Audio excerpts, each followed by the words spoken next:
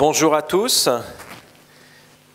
Donc aujourd'hui, nous avons la chance de recevoir le professeur Roger Penrose, et donc je vais parler en anglais, bien sûr, pour tout le monde. As you may know, Roger Penrose is a mathematician, theoretical physicist, cosmologist, and I think he's mostly what I would call a thinker in the broad sense, and he has a lot of ideas about the brains, about the universe, about collapse of the wave function, sometimes which are a little bit controversial, and I think all what he has been doing in the last years help us to think about what we take for granted in physics. So Roger started as a student. I mean, even as a student, you started to make discoveries. If you told me, I think you discovered some kind of inverse matrix, a new kind of inverse matrix when you were a student. Yeah. And then he did his PhD in Cambridge. He was working on differential geometry techniques in algebraic algebraic geometry. And so that was in the end of the 50s. In mathematics, he's also very famous because in 1974 he discovered what is called the Penrose tilings. So this, which were discovered with quasi-crystal in the 80s. And if you go to Cambridge at the Math Institute, on the floor, you will see your tiling at the entrance of the math buildings. Roger has many contributions in general relativity by developing a lot of mathematical techniques that help us think general relativity in a different ways. So it started with the definition of trap surface, the singularity theorem.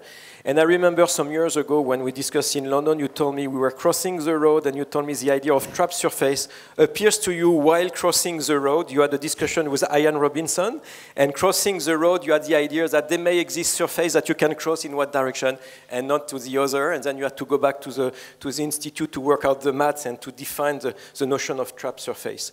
And then this work continues with Stephen Hawking to lead to the singularity theorem, and you got the Adams Prize for this with Stephen.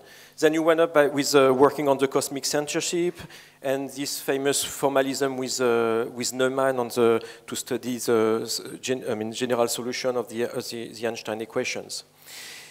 Concerning quantum gravity, he developed the twistor theory, which is a different way to think about the world. Instead of taking points, you work in a kind of dual space where you have light cones as central elements.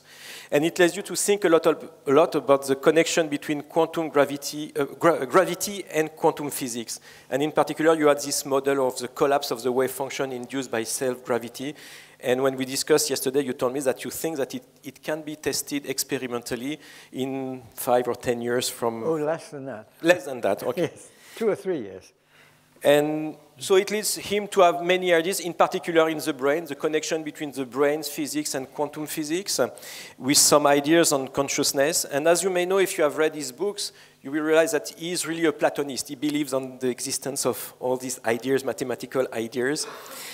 And today we'll talk about cosmology and his new model about cyclic universe, the Hawking points that may be detectable in the universe. And as he was telling me, while working on this issue, he lost a lot of good friends because of these ideas. And I think that this is very debatable and somehow controversial, but it helps us think about the initial state of our universe, how do we describe the Big Bang, and the connection in particular with the validity of inflation. And on the top of that, as you may know, he has also written a lot of popular books. I think this is the only person I know that allows himself to put a lot of equations in popular science books, which is to me like something, when you know editors, you know that this is a real achievement. So thank you for being there. So after the seminar, around 3 o'clock, Roger will be back here, and there is a small gathering, in particular with PhD students and postdocs, but you are all welcome to discuss with him afterwards. He will have to leave around 5 a.m. to catch his train back to London. PM, j'ai dit AM. Okay. I'm allowed to be jet-lagged, okay? Well, this is your turn. Thank you. Thank you very much, yes. Thanks for inviting me, and it's a pleasure to be here. I'm not sure whether what I want to say is controversial. That is to say, I don't think it's got to that point. It's mostly ignored. So controversial will be a step in the right direction as far as I'm concerned. Anyway, I want to talk about these things that I call Hawking points. And I'll have to explain what they are. First of all, perhaps I will give you a clue. Those spots are meant to be Hawking points, maybe. I claim that if you could see the night sky with microwave eyes, if you could be sensitive to the microwave radiation, you would see these spots, which would be about 8 times the diameter of the moon and more intense by a factor of about 15 than the standard variations in temperature that you see in the microwave background. So why are they not seen? I don't know. I think it's because people don't look. If people had looked for them, they would have seen them. Anyway, let me try and explain what they are. Okay, so this is the first picture.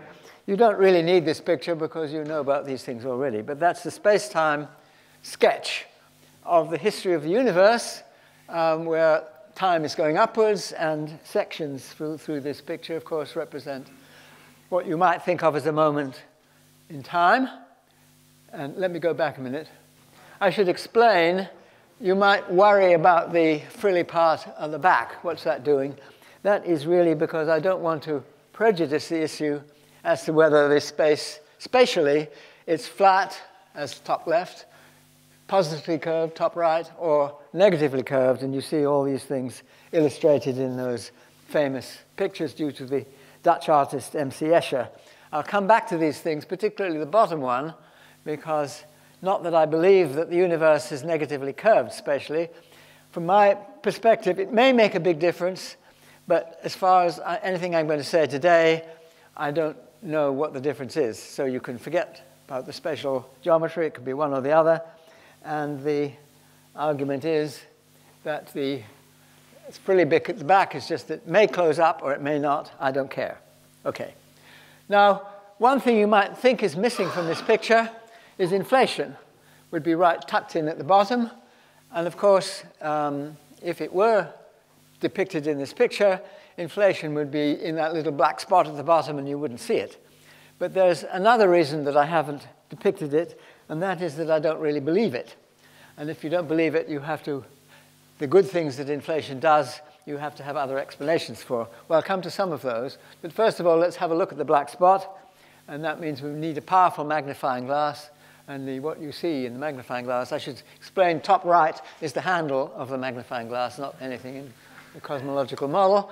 But you see something which is very similar, according to inflation, to the exponential expansion that we are already seeing, but at a completely different level of scale in the ultimate expansion of the universe, which seems to be consistent with a lambda term in Einstein's equations. And that will be my perspective, that the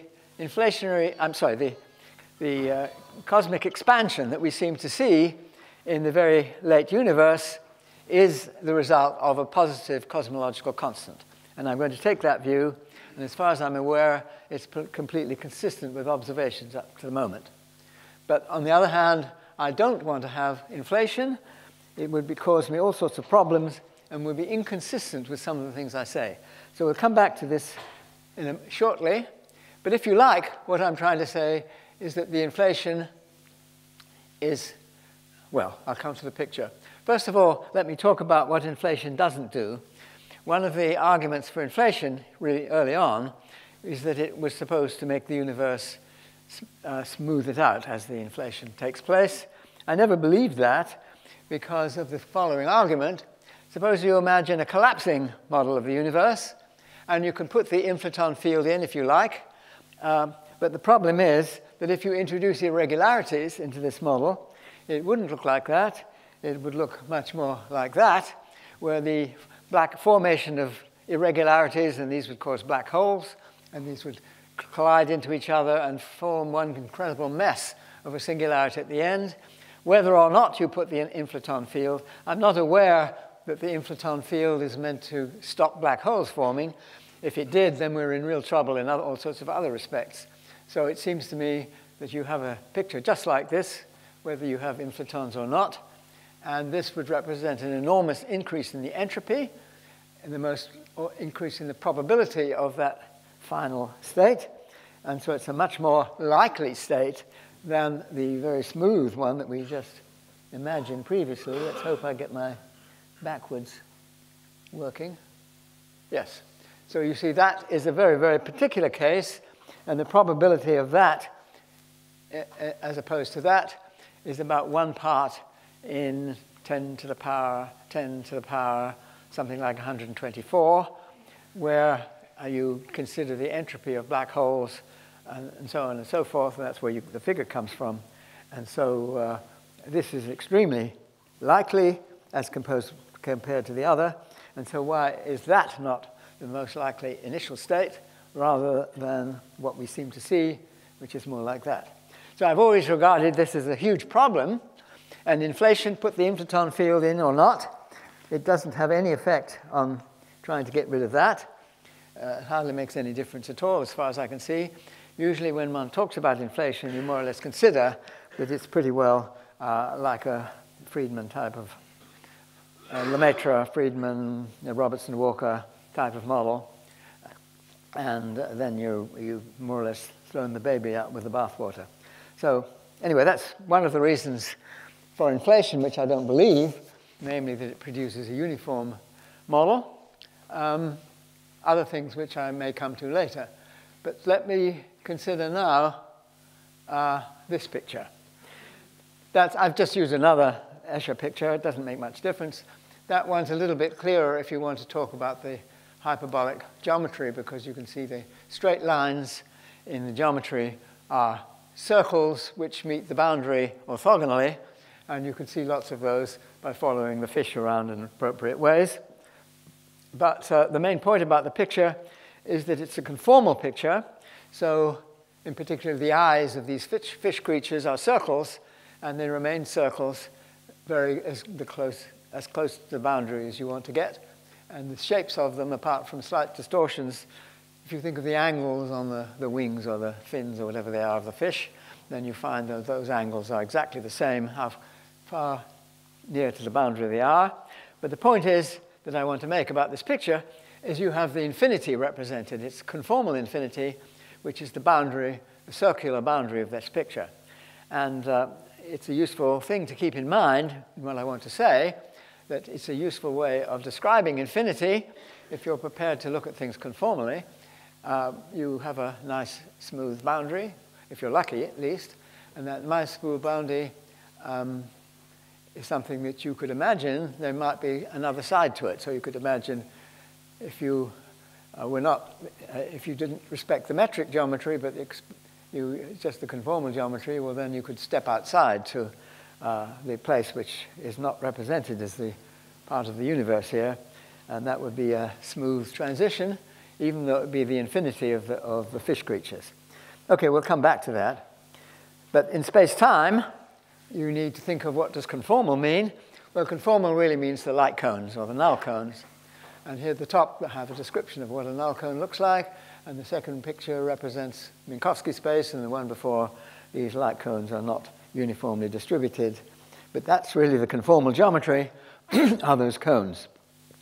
And the cones are basically, if you look at the metric has 10 components per point, and roughly speaking, 9 of them give you the light cones, and 1 gives you the scale. When I say 9 of them, I really mean the 9 independent ratios of those 10 components. And those 9 independent ratios determine the light cone structure of space-time. So the conformal structure is the light cone structure. Well, the top picture represents, what about the metric structure? Well, that's really the combining of the two most fundamental formulae of 20th century physics, namely Einstein's E equals mc squared, which is the second one, and the upper one, which is the Planck formula E equals h nu. And the Einstein one, apart from c being a constant, tells you that mass and energy are equivalent. And the top one, the Planck formula, tells that mass and frequency are equivalent, h being a constant. And so therefore, putting them together, you see that mass and frequency are equivalent. So this tells you that if you have massive particles, they give you an extremely fundamental notion. Stable massive particle is a clock, and it's a very, very, very precise clock. If you want to have an atomic or nuclear clock, it ultimately depends on this. Of course, you have to get something where the frequency is much lower, so you can use it. But ultimately, it depends upon the combination of those two formulae. So we have a very clearly defined notion of a metric in addition to the light cones. But the point I want to make, if you look at the bottom picture, that if you see we have a couple of clocks whizzing by there at great speed through the central point there, and the different clocks. The first tick of them is the first bowl-shaped surface, and the second tick is the second one, and third is the third one, and so on. And the point is that the metric is the crowding of those bowl-shaped surfaces. And of course, you have hill-shaped surfaces on the other side. I haven't drawn them. But the point is that the light cone is the conformal structure, and the crowding of those surfaces is the metric structure. And I want to separate those two things. And if you have something which, the other side of the story is that if you have particles which have no mass, say a photon, then the photon zips along the light cone, and it never even encounters the first of these surfaces, and the photon does not have any notion of the metric structure. And in fact, the Maxwell equations are conformally invariant, and so the Maxwell equations are completely insensitive to the 10th number. It's the 9 numbers which it respects. So the light cones, if you like, are what the Maxwell equations respect, and not the other component. So if you have massless things, that's the sort of opposite side of the story. If you only had massless physics, then in a certain sense, you would be only interested in the light cones. You have to be a little careful about that, but that's the basic philosophy. Okay, so I have to try and remember what my next picture is. Yes. Now this picture is, the top of it is basically a version of the Escher picture, where I'm taking the conformal infinity, which you imagine this exponential expansion continues indefinitely, and then you can represent the entire future as something which has a nice boundary. So we have at the top the boundary like in the Escher picture, and that represents conformal infinity. This is something which I played with a long time ago, looking at gravitational radiation, and it's a very good way of thinking about how energy is carried away by gravitational waves and things like that by looking at the conformally squashed infinity. But all the work that was done in the 1960s and so on, we didn't know there was a cosmological constant in those days, and we therefore had a null infinity. It makes a big difference. If you have a positive cosmological constant, then infinity is space-like, as represented in this picture. If you have a negative cosmological constant, it's time-like. And that's bad news for all sorts of reasons. If you want to talk about doing your boundary equations and thinking of how your independent degrees of freedom work, string theorists like negative cosmological constant, but I never liked it. The positive cosmological constant I wasn't too keen on until I got persuaded that there was really a cosmological constant. And when I think it was Jerry Ostreicher who persuaded me to take seriously, I was at that time that the evidence for the positive cosmological constant, or the mysterious dark energy it used to be called, or still is, I suppose, I thought it's just confirmation of the Einstein introducing the cosmological constant in 1917 for the wrong reason, admittedly, but nevertheless, it's the one thing you can do to the field equations without wrecking them, in my view. So, sure, you can have a cosmological constant. It makes a lot of things that we did in the 60s. You have to think all over again. How do you do energy momentum and all that sort of thing? And I don't think there is a clear answer to those questions at the moment. Nevertheless, we do seem to have a positive cosmological constant or something very like that. And this would give you a space-like conformal infinity. Now, what about the beginning? That is completely different story. If you take the standard cosmologies, the Friedman, Lemaitre, Robertson-Walker type of model, where you have complete isotropy and homogeneity in the spatial degrees of freedom, then you do have a Big Bang, which you can stretch out and is space-like. And it was important to me to understand these things because I think Wolfgang Rindler had written a paper which explained the difference between the particle horizons and the event horizons. And I think there was a lot of confusion between the two. I'm not sure there still isn't a lot of confusion between the two, but I was convinced that what he was saying was clearly simply a matter of whether you were talking about past, Big Bang that is, or the future, infinity, and the horizons arise because they're space-like. So you have a space-like Big Bang, you have particle horizons. If you have a space-like infinity, you have event horizons. And that was very clear, and you can see in the conformal picture, it makes a lot of sense. Now, there was this question, of course, about whether the Big Bang is really like that or not. And let me come to the main story involved there. Let me try and move right forwards. I hope I do this correctly. Well, of course, this is the famous Planck curve, and one of the two things that got the Nobel Prize, I guess, for the discovery of the microwave background and the implications it has for cosmology. And what we see here, I always regard this as a sort of, not exactly a paradox, but it's the mammoth in the room or something. That the second law of thermodynamics, what does it tell you? Well, it tells you that the entropy increases with time, or roughly speaking, randomness increases with time. Then another way of saying exactly the same thing is if you go back in time, then the entropy decreases, and it decreases and decreases until you see the earliest thing that you see, the radiation directly coming to us, and that is, you look at the radiation and you see this wonderful Planck curve, and what's that telling you? You're looking at maximum entropy. So you go back down and down and down and down into the past until you reach the last thing you see directly, and instead of the entropy coming down, you seem to see a maximum. And why should the maximum be the starting point? And this was always a big confusion to me, and I couldn't understand why cosmologists weren't more confused by it. Well, it's not a paradox. It's just a puzzle. It's not a paradox because what's it telling you? It's telling you that the matter and radiation are basically in a maximum entropy state. Of course, the universe is expanding, so you've got to worry about that too. But that's not the point, as Tolman very clearly expressed. That's not the point. You can take into account the expansion of the universe, and that doesn't make any difference. The key point is that matter and radiation are indeed in a maximally random state.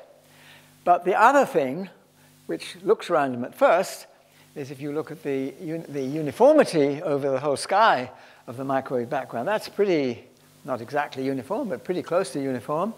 And if it was just a gas in a box, well, here's the next picture. The top three pictures indicate what the second law of thermodynamics does if you have a gas in a box. So the entropy is increasing from left to right.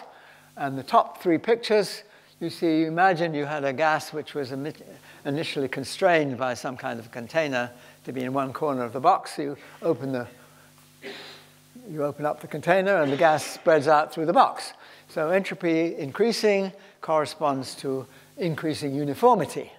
But if you imagine, on the other hand, you have, say, a galactic scale box, and this box contains a lot of stars, and you then see what entropy does.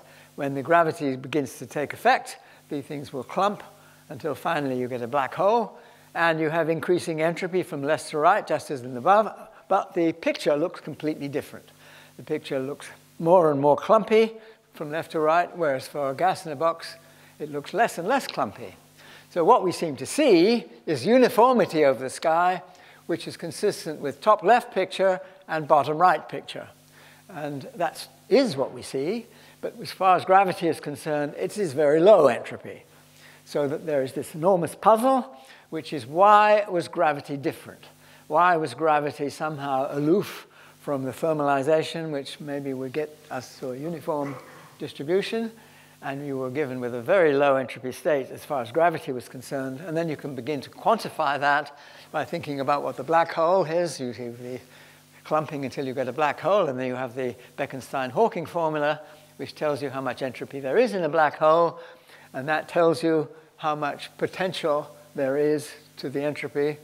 I shouldn't say potential, you're a little bit careful about the word, but I'm saying that potentially you have an enormously large phase space, because when you get black holes, the entropy goes shooting up, and so you have that potential that the black hole, that the entropy is in fact extraordinarily low at the beginning compared with what it might be.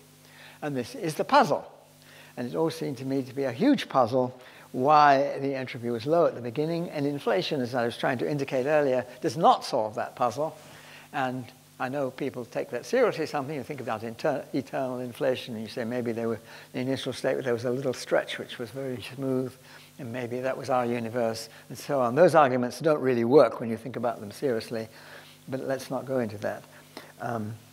Anyway, this is the conundrum, as I always felt was a real problem for cosmology, and no matter how complacent one might be about the standard picture of cosmology, it does not address this fundamental puzzle. Now, just to point out that, of course, this is really Schrödinger who pointed out that what we get from the sun is not energy, and people often think we get energy from the sun, and that causes all the life and wonderful things that we have on this planet. The point is that we get the energy from the sun in a low entropy form, and we can think of that as the sun is a hot spot in the dark sky, and essentially the same amount of energy comes in from the sun as goes out at night or during the day as well, but it goes away into the dark sky, and the dark sky is a lower temperature, and therefore you need many, many more photons to carry the same amount of energy going out, and many fewer photons coming in. So the energy comes in the form of small number of very highly energetic photons, and it goes away in the terms of many, many more photons, relatively speaking, individually less energy, and therefore more of them. And this is the key point, and this is what plants live off, and we live off the plants and the animals and so on, and it all works because of the sun being a hot spot in a dark sky. If the whole sky was illuminated at the same temperature as the sun, it would be utterly useless. The use we make out of it is this imbalance. And this imbalance comes about because the sun is there at all. Of course, there are nuclear processes going on in the sun, but the key point is that it's there at all. And even if it were not for nuclear processes, you would have for a much shorter time, but you still have a hot spot in the sky. And that comes about because the sun has condensed from a previously uniform distribution of matter. So I'm just trying to say that the fact that we live off this low entropy is the fact that the sun and the background sky are imbalanced, not the fact that the sun is a source of heat. That's not the story. The story is the imbalance between the two. And this comes about because of the gravitational clumping that is potentially available because of the uniformity that was there before. Okay, so that's basically the story. And that is the justification, if you like, for this picture. The top part comes about very naturally, and in detailed calculations due to Helmut Friedrich, you can consider an expanding universe with degrees of freedom in massless fields, such as electromagnetism, and they tend to smooth themselves out, and you get this conformal boundary, which is a very natural thing in the future. In the past, it's a very unnatural thing. If you say what's likely, it's what we seem to see. And I used to postulate what I call the Weyl curvature hypothesis, which was just a postulate. It says, okay, that the Weyl curvature, the conformal curvature, is 0 in the initial state.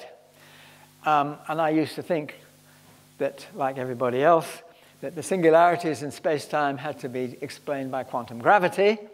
But I found this extremely puzzling because the singularity in the past, the Big Bang, is extraordinarily different from the singularities in black holes, utterly different. And in the black holes, you expect a completely wildly diverging Weyl curvature, whereas in the past, it's completely tame and the Weyl curvature seems to be 0. And if this is the result of quantum gravity, it must be an extraordinarily peculiar theory of quantum theory, not like any normal quantum theory. And I used to think, well, maybe it is a very peculiarly strange theory of quantum gravity. But the point of view I'm adopting now is a different one, but it's taking into account that the Big Bang just was, for whatever reason, very special, and something like the Weyl curvature vanishes. Well, my at that time student, Paul Todd, had a way of phrasing this differently, which I thought about it a bit, but he really did it and worked out the equations and so on. And his argument was, instead of talking about the Weyl curvature, which is a little bit difficult to say, what do you mean by the curvature being zero when it's at a singularity, when you don't even know what the curvature means?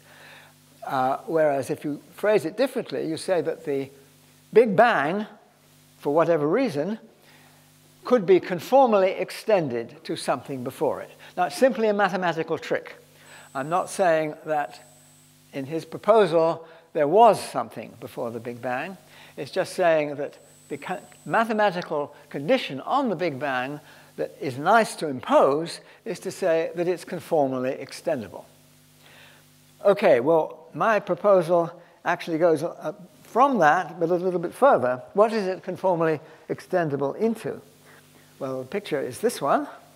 So I'm saying that the conformal extension of the Big Bang is into the remote future of a previous eon. I'm calling each one of these universe phases an eon, spelled A-E-O-N. This is a perfectly good word in English. I guess it comes from the Greek and Plato and things like that. But the point is that, I mean, I looked it up in the Oxford Dictionary to see how long an eon was, and I was glad to see that it wasn't any, it's an awful long time, but it's not any particular length of time.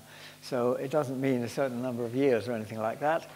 And so I'm allowed to say, I hope, that my cosmical eon, or cosmic eon, is in fact an infinite time in the ordinary way of measuring time. But you take the infinite time in the future, that is, a finite time in the past, but an infinite time in the future, and that is the eon. Now, the remote future of each eon conformally, smoothly extends to the conformally stretched Big Bang of the next eon. And that is the hypothesis of conformal cyclic cosmology. So this is a picture representing conformal cyclic cosmology. And then you have to explore various things. Well, the first point about it is that in this picture, it's not just that the Weyl curvature, you see in Paul Todd's description, the Big Bang is just extendable, and that means that the conformal curvature is smooth at the Big Bang. It doesn't say it's zero. It just says it's smooth. But in this picture, it's stronger. It says it's got to be zero. And the reason comes about because if you look up what the Weyl curvature does in the remote future of the previous eon, you find it does go to zero.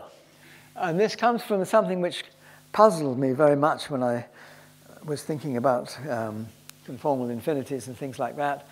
And that is that the Weyl curvature has two different conformal scalings. It depends on how you're looking at it. If you're thinking of the Weyl curvature representing the strength of gravity in a gravitational wave, and that gravitational wave is going out to infinity, the equations in the weak field limit governing the gravitational propagation of these gravitational waves simply follows the same as what happens with Maxwell's equations and any other massless field. You look at the massless field and you have a conformally invariant wave equation, and this conformal invariance is given by one particular conformal factor. So if you're looking at it, if you like, as how gravitons behave or something gravitational waves behave at infinity, you get one conformal factor. And that tells you that the gravitational waves scale so that they have a finite value at infinity. That's the strength.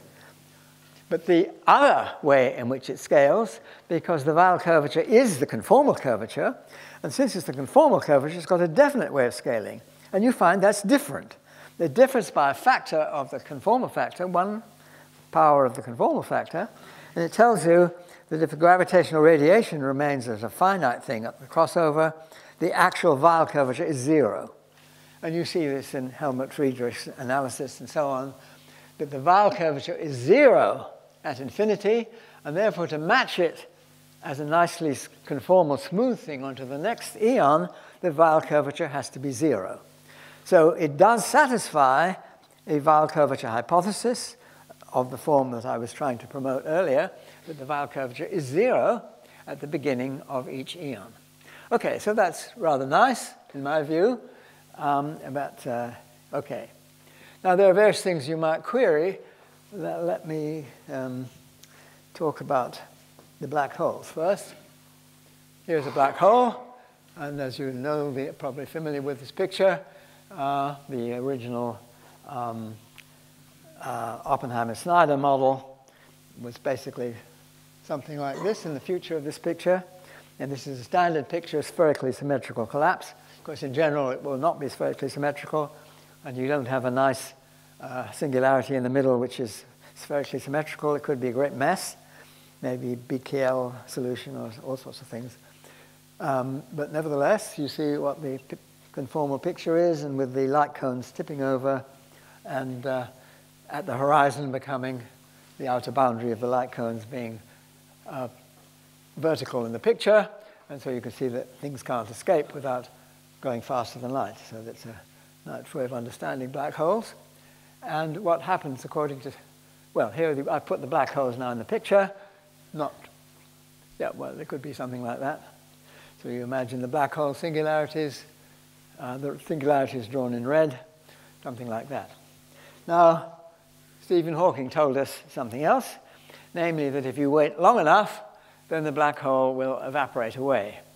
Now, the Hawking temperature for a black hole, any kind of black hole that we know about from normal astrophysical considerations, maybe a few solar masses, the temperature is extremely cold, the radiation is ridiculously tiny, and you would not see any significant effect, but you have to wait until the universe expands and expands and expands. I guess the temperature of the black hole, you have to think of something like the coldest temperature ever made on the Earth. I'm not quite sure. We've probably got colder than it now, but something like that as the sort of temperature that you might see for a black hole, astrophysical black hole. But certainly when they get big and they get sort of the supermassive black holes that we seem to find in centers of galaxies, that temperature is ridiculously small.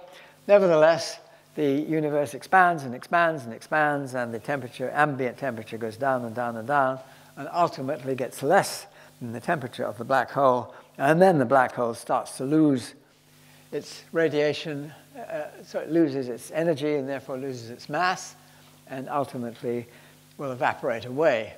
I don't know what the current estimates on this now, since we seem to keep seeing bigger and bigger black holes. In this picture, I was thinking of a 10 to the 100 years, or what people call a Google years. 10 to the 100 years seems like an awful long time, but I gather that the sizes of supermassive black holes that we now seem to see, that they're much longer time than that must be expected. But nevertheless, if you're waiting forever, infinity, any finite time is still a short period of time.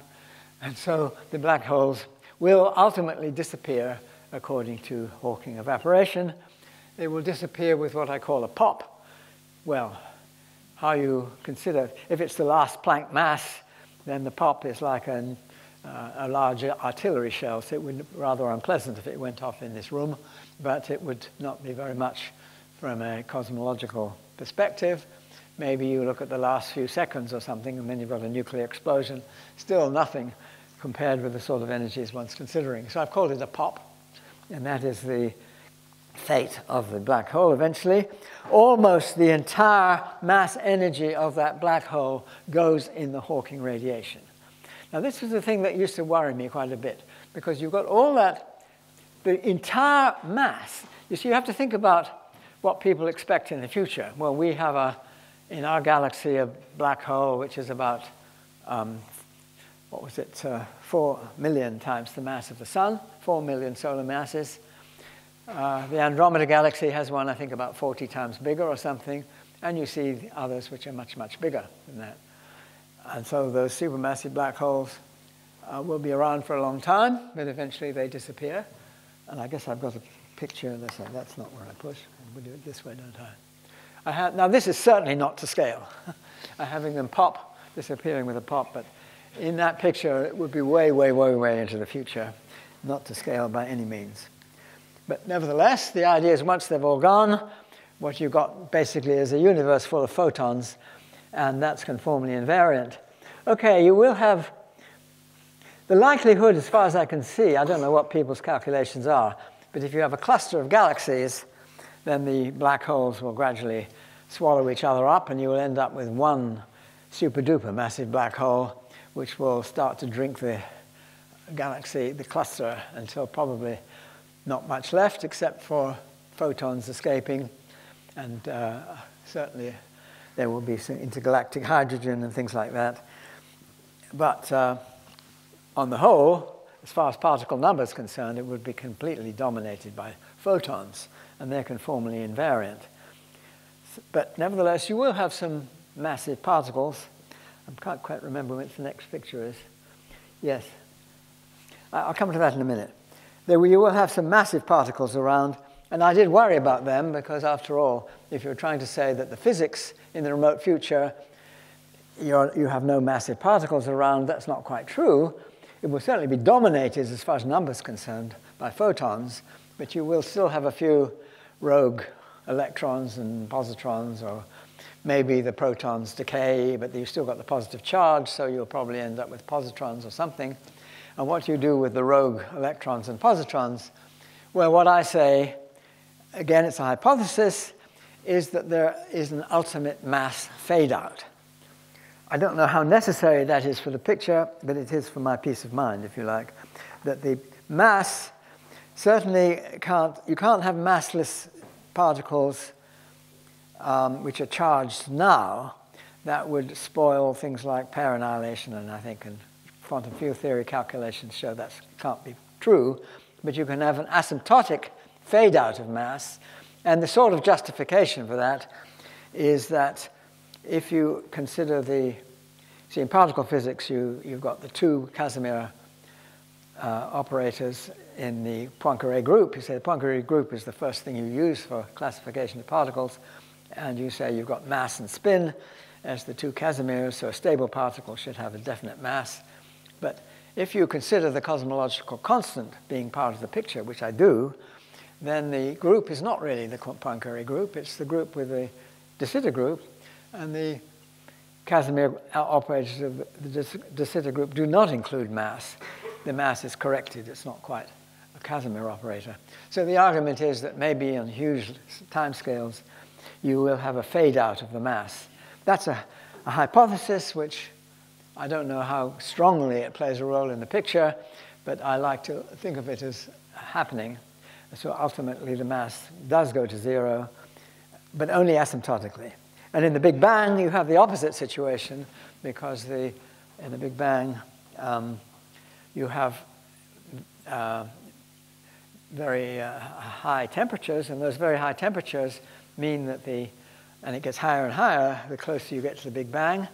It means that the energy of individual particles is completely dominated by the motion, and the mass becomes utterly unimportant. So in the limit, again, you would have massless things, and the argument is that you can consider that the conformal picture makes sense at both ends. And so although it's a limiting thing, as you approach the boundary at both ends, the argument is that you have a conformal picture for the physics, and this allows your crossover from one to the next to be described in terms of conformal physics. Although if you look at the equations, you want the cosmological constant to be a constant right the way through. So this is a particular thing I insist on, is the cosmological constant is a constant, and this governs the way that the equations work as you go from one eon to the next. I could talk about that later, but let's just show you the pictures first. Now, I often would talk about these things through lectures, and I thought, well, it's perfectly safe. I can talk about conformal cyclic cosmology to the end of time, because nobody will ever be able to disprove me. And then I began to think, is that true? And so I began to think, maybe you can have a test of this theory. And so this picture represents the idea I had about how you might test conformal cyclic cosmology. And the picture is, well, you think of our galaxy, for example, which has its supermassive black hole, and you think of the Andromeda galaxy, which is apparently on a collision course with us. So in a few thousand million years, they will come together and go through each other or merge to some degree. And the black holes will probably feel each other out, and maybe you might have to go through a few times, I don't know. The black holes will feel each other out and eventually spiral in into each other and there will be one big explosion in the form of gravitational radiation. And that gravitational radiation will happen when many times when supermassive black holes encounter each other, and there will be gravitational waves coming out. So you see the bottom, the horizontal plane in this picture represents the crossover. Before the horizontal plane, below it in the picture, is the previous eon. Above it in the picture is our eon. You see us up there in the top right-hand corner. Looking back, our past light cone hits the crossover surface and intersects the gravitational wave signals coming from the encounters between supermassive black holes. Now, I'm imagining that in a particular cluster, this will happen several times. So if you have a cluster with many, many supermassive black holes, they will bang, bang, they will, in various times, it may be a long time, but from the conformal picture, they could be quite separated. And so you will see different signals, and they will be more or less, from our back perspective, they will look at the intersections of these two. If you want to visualize it, you think of that plane crossing across as a three-dimensional surface, and our past light cone is a sphere in that three-dimensional surface. Think of it as Euclidean three-space. Our past light cone is a sphere, and the gravitational radiation waves coming out from the collisions are a set of concentric spheres, and those concentric spheres intersect our past light cone sphere in what look like concentric circles. So you would see a set of concentric circles. You have to ask, what do the gravitational waves do? And then you have to look at equations. What happens is that the gravitational waves, because the Weyl curvature goes to 0, basically the effect of them is a disturbance in the dark matter. I haven't talked about dark matter yet, but in this picture, what you have to have, and you look at the equations again, and what you have to have in order to make the equations work is the creation of a scalar material, which I consider to be dark matter. Now, this dark matter has to be the dominant material in the universe, and initially, I guess it's massless, but I suppose by some kind of Higgs process or something, and I don't know how to describe the details of that, it would acquire a mass, and I conjecture that the mass of this would be something like a Planck mass. And the reason I say that is that the only physics in the picture is gravity. There's nothing else. So, okay, you could have electromagnetism, you could have strong forces, weak forces, all these things. But the picture, the equations you're talking about simply are about gravity. And so the dark matter is a gravitational thing. It only interacts gravitationally. It would, and dark matter, as far as we know, does only interact gravitationally.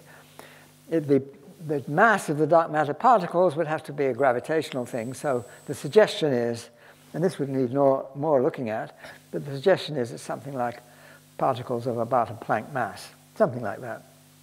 And they would have to decay because you don't want the dark matter to build up from one eon to the next, so they'd have to have gone completely by the time you cross over again. And the idea is in the decay process, you get signals which are what would cause the you see, if you go back to inflation and all that sort of thing, one of the main reasons that inflation has been around for all this length of time, in my view, is that nobody could think of any other explanation for the scale invariance of the cosmic microwave background fluctuations in temperature. So you see these fluctuations and you see this temperature, the scale invariance, the flat spectrum you get, which tells you that different scales, you get the same phenomenon. So the argument is you have something scale invariant, like an exponential expansion, and the inflaton field is supposed to give you this effect. If you don't have inflation, which I may say you can't have in this picture, because inflation would spread the... You see, here I have the crossover as a plane. If you have inflation, it would stretch it out, and so you simply lose everything. However, in this picture, there is no inflation, and the inflation has to be taken over by the cosmic, the expansion of the previous eon. So when I say there is no exponential expansion after the Big Bang, I'm saying, no, it's not that. It's what looks like an exponential expansion after the Big Bang. What it really is is you're looking through the Big Bang to the exponential expansion of the previous aeon, which is due to Einstein's cosmological constant. But you think of it as on a small scale because of the conformal factor, which makes it look as though it was a small scale. Of course, there are lots of details there which need to be worked out, and I haven't worked out a lot of the details. I think there's a lot of work for people to do to make sure it makes sense. So the argument here is that you should see these rings, which would be the impulses, basically, impulsive. The way the scale works, of course, the black holes may take quite a long time to spiral into each other, but because of the conformal squashing, that's almost instantaneous. So it would be like an impulsive release of energy in the form of highly oscillating, from the perspective of the hour one on the top, it would look like almost instantaneous. And you would, I should say they would look warmer or cooler. You see, if the event is far away from us, then the radiation is coming towards us. And if it's coming towards us, then it looks blue shifted because it's coming towards us. And if you look at the pictures and color codings, I'll show you a picture here. This was a picture produced by my Armenian colleague Vahe Guzajan, and what he was looking for was concentric rings. So I was saying, if you have lots of events, you should see concentric rings. So he's looking for at least 3 rings which are concentric, and he was looking for rings which have low variance. So he wasn't looking for higher temperature or lower temperature. He was looking for low variance. And so you could either have higher or lower temperature, and the low variance is also an implication of the theory. So it's a reasonable thing to look for. But you can see that the ones which are red in this picture, the color coding means red is more energetic, and therefore blue shifted. You have to get your mind around this. The red ones are blue shifted, and they're blue shifted in the theory because they're distant, because the radiation is then coming towards us. So that's also backwards. You think of red shifting for different ones. So the ones that are red are actually the very distant ones in the theory. So the red ones are the distant ones, and the blue ones are the nearer ones. This is WMAP picture. He did it also for the Planck map, the Planck satellite picture. And then the crowding, I was very surprised by the crowding. I was expecting to see a uniform picture, but what you see is a very non-uniform picture, which is very striking. It's not what I expected, but it's certainly explicable on the theory. It tells you that the distribution of supermassive black holes or clusters of supermassive black holes is not very uniform. Okay, there's no reason why it should be very uniform in the model, but if you have a standard model, this is a great puzzle. Now, I should say that some people, Douglas Scott and company, redid the analysis here. They found basically the same picture. So I was relieved to see that because I have no idea. And they found basically the same picture, but they tried to say, oh no, it's random or nothing to be surprised about. I found that very puzzling. You just look at it, it's not random. And you look at the Planck picture, it's even more obviously not random. And it's even more obvious when you look at the centers. See, these are the centers of the triples of rings. And you see it's highly non-uniform. And you see there a great collection of red ones, very distant. And what's striking about it is not only are they clumped in angular distribution, but they're clumped in temperature. Bear in mind, he was not looking for hot or cold, he was looking for low variance. But you see that they're clumped in temperature as well as clumped in position. Well, in the theory, that would mean, yeah, they're clumped in temperature, because that means the bottom ones on the right are relatively distant, outside our particle horizon in the conventional cosmological picture. But that's all right here, because you can look outside our particle horizon. You're looking into the previous aeon. And it means a distribution which is, as far as linear distance from us, is clumped also as angular distance. And the bluish one at the top right there, that's a relatively close one. And it's again clumped both in angular distribution and in color, which says, in theory, okay, they're relatively near. And then there's a sort of greenish one, I guess, I can't remember, down over here somewhere. So you see, regions where, according to the picture, these are, in the previous eon, super-duper clusters with very large black holes involved. Okay. Now, that's one set of observations. What about the Hawking points? Now, you see, I didn't worry about them too much, or I worried about them but didn't face up to them. I knew that they would be a problem because you have these concentrations of mass. You see, I sort of I'm non-worried for a while for a bad reason, namely that the evaporation of supermassive black holes is basically photons. And so we don't mind about photons. But where are those photons? Well, you remember the Escher picture. Everything is happening very close to that boundary. And when you think of how far does the radiation in the picture spread out, almost nothing. So from our perspective, above this, looking back, it looks like a point. So the entire Hawking evaporation over, goodness knows, a googol years or more than that, is simply squashed into one tiny little point, probably smaller than a Planck scale or something on our side. So you have a burst of radiation coming through at that little point. And I didn't like to face up to that because I have no idea what it does. But this is more the sort of picture. So here we imagine the two horizontal lines there. The bottom one is the crossover from previous eon to our eon. And then we have a point on that. That's the history of a supermassive black hole. And all the energy in that supermassive black hole, all the radiation, all anything, whatever it is, Hawking evaporation would be most of it, but whatever it is, doesn't matter too much here, is concentrated into one point. So we have one burst, some huge explosion coming through there. If you had inflation, I should say, that would be the nice grace, that would have to be the graceful exit. You see, that is where inflation turns off. And it's not at all graceful because you have bursts, explosion coming through there, and this spreads out. Okay, what do we see? We see the next horizontal line above that. That is last scattering or decoupling. They're pretty well the same place. And that is what you see when you look back and you see the microwave radiation. 380,000 years between one line and the next line. In that 380,000 years, one point spreads out to 4 degrees in the sky, 8 times the moon's diameter. So you would see a spot of that size. And at the top, you see a profile of what that thing would look like. Okay, photons have a lot of trouble getting out. There's a lot going on there, so they bounce around before they get out. And there you have something like a Gaussian shape of distribution. I'm sure one could be more precise about the shape of that. But nevertheless, something like that. And then as we look back, we see a sort of section through that.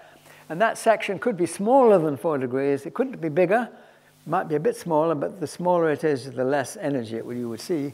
And so, roughly speaking, 4 degrees in the sky. Okay.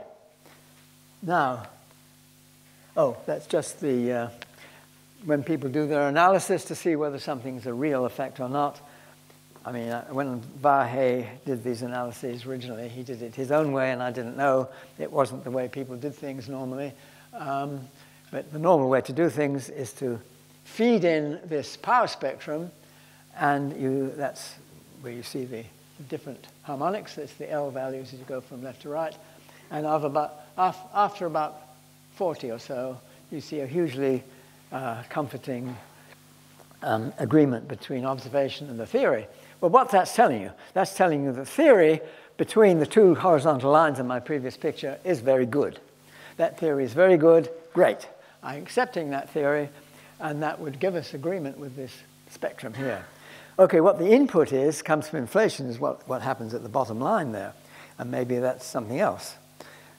Inflation doesn't tell you very much about that thing, that curve. But when you're doing you want to see, is an effect really there or not?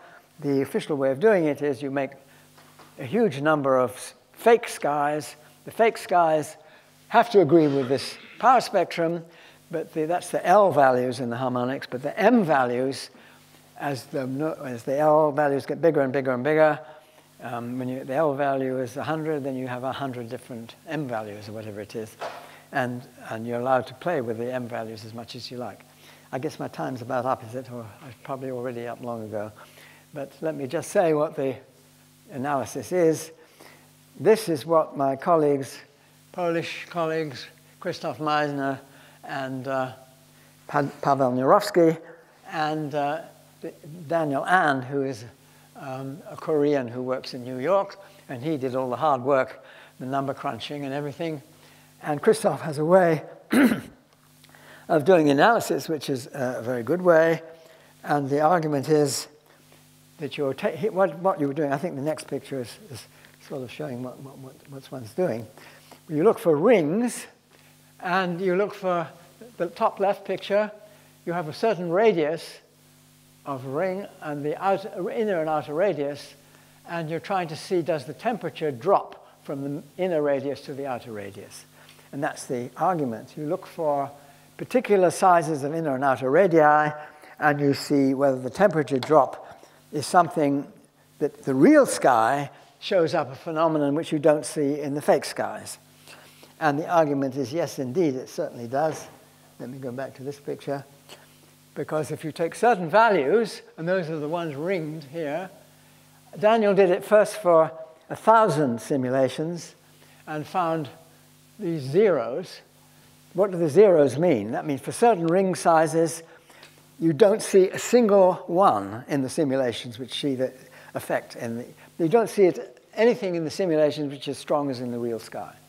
So you look at the zeros and compare them with the numbers around the zeros, see the big numbers in the hundreds or whatever it is, and suddenly zero. Very striking. This tells you there's something there. And then he did another 9,000 simulations, so 10,000 altogether, to see whether this was a real effect. And you see, instead of zero, I think for one scale, 1 and the other 2.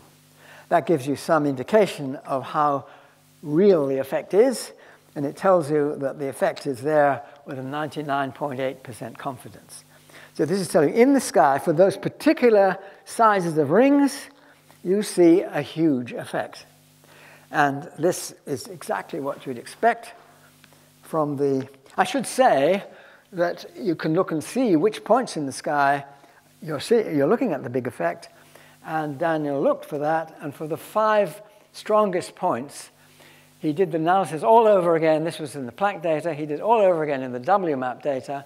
And for the 5 strongest points, they were in exactly the same places. So these points are there. And they are there, and it's very strange from the general picture why they should be there. And they are ring sizes of the ones I've indicated there, and slightly weaker signal for ones like this.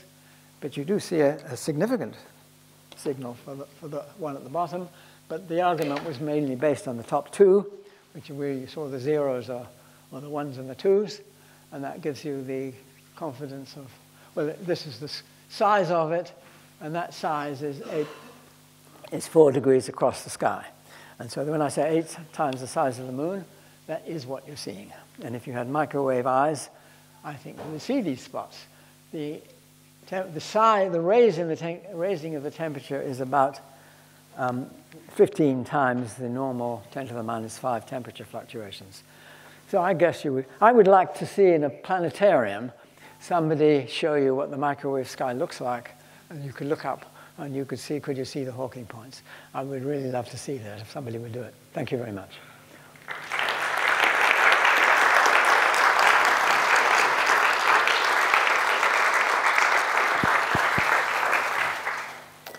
Bon, alors, on n'a même pas besoin de demander s'il y a des questions. Ça. Thank you for your great talk, Roger. We do have a planetarium upstairs, which is a beautiful ceiling on the 2nd floor with the Planck. Oh, that would be nice. Could somebody do it? Look at it. I mean, usually when you look at the pictures they put with this elliptical shape. Yeah, it's elliptical. It's much too small. Yes. The moon would look like a speck. Okay. So I'd like to see it spread out. And it would be very intriguing to see whether you could see them, actually. Yes.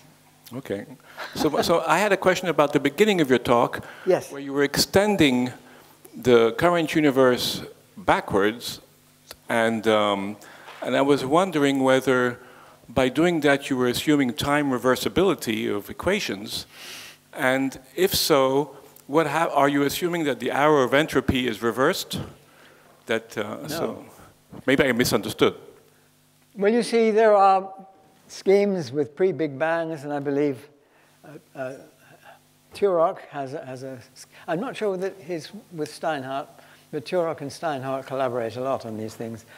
And certainly a sort of model they consider is that it goes symmetrically the other side. But that doesn't explain why the Weyl curvature is 0 on the crossover. I mean, I see no reason why that. So the model I have is, I don't have any requirement that the physics is time asymmetrical. It may be, but there's not a requirement. The asymmetry comes about just from the setup. It just keeps propagating this way. And you don't need to have an asymmetrical, time asymmetrical physics. I would say I have an open mind on that. It may be that the physics is time asymmetrical, but I don't see a requirement for it in this model. It's just the way that the equations are realized in the picture. It's automatically time asymmetrical, but not that the detailed physics is time asymmetrical. But as I say, I have an open mind on that.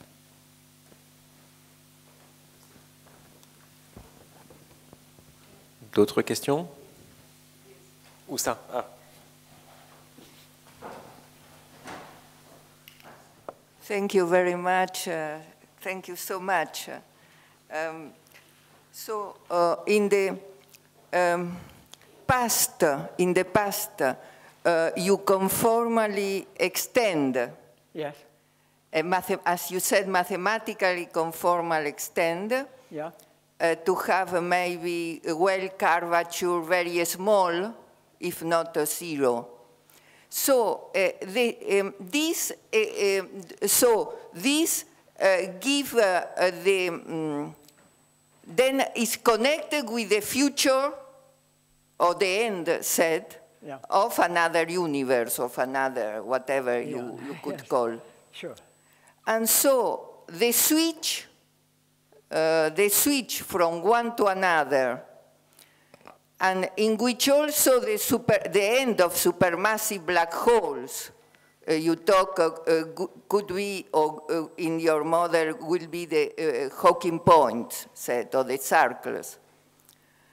It could be also that are the primordial black holes of one beginning who give the end of this, I mean, the circles too, because these small black holes, which will be more probably explode in some sense by Hawking radiation. So in some sense, it's a symmetry or a quasi-symmetry between the pictures from the beginning and from the end. Well, it's not my picture. One point. Sorry, yes, sorry, did you finish? Yes. No, yes. Sorry, yes. No, you see, in this picture, I don't have primordial black holes. No, they would, I mean, there's no reason for them, because if you're away from the Hawking points, the Hawking points are a story on their own, but suppose you're elsewhere. Elsewhere, you have a very smooth transition, and there's no reason to expect suddenly points with large Weyl curvature come about. In fact, the picture I have is you follow the equations from one side to the other, and you have a choice. You could use the old conformal factor or a new conformal factor, and I should say the new one is the minus the inverse of the old one. But if you take the old conformal factor, you find that in effect, the gravitational constant has changed sign. So it's a way that the conformal transformations work. A positive mass object would become negative mass on the other side. And so the argument is that nature doesn't like that. So it prefers the other cosmological constant. Sorry, it prefers the other conformal factor.